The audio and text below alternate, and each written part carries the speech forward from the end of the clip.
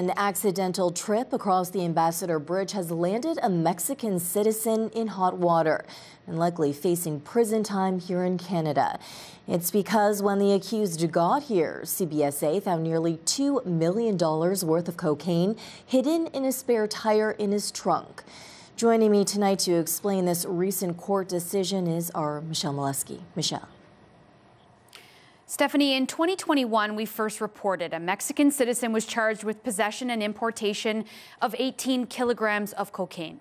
At a trial, the accused said he didn't mean to come here and was only transporting the drugs to protect his family from a Mexican cartel. A Windsor judge has now acquitted Federico Jimenez Martinez on one charge and convicted him on the other. CTV News has obtained the CBSA surveillance video used in the criminal proceedings against Federico Jimenez Martinez.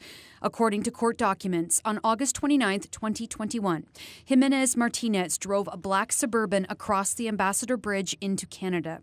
He told authorities he didn't know he was in Canada until he saw the Canada patch on the officer's uniform at the booth.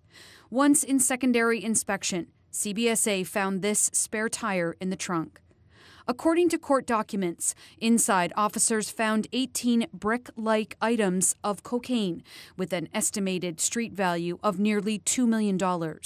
After he was arrested, Jimenez Martinez told authorities he was transporting the narcotics under duress for a cartel, whose members were allegedly threatening the safety of his family in Mexico.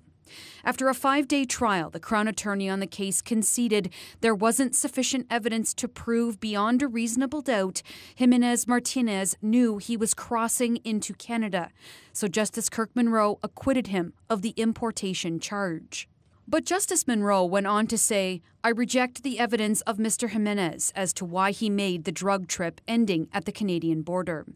The judge found inconsistencies in Jimenez Martinez's evidence, including where he lived in the U.S., why he made the trip to Michigan, and what he did the morning the drugs were placed in his vehicle.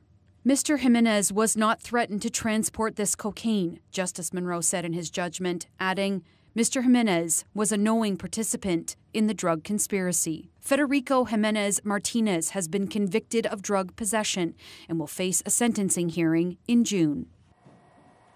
Now, during that trial last December, court also heard there were no fingerprints on either the spare tire or any of the 18 brick-like items seized from Jimenez Martinez's vehicle that day.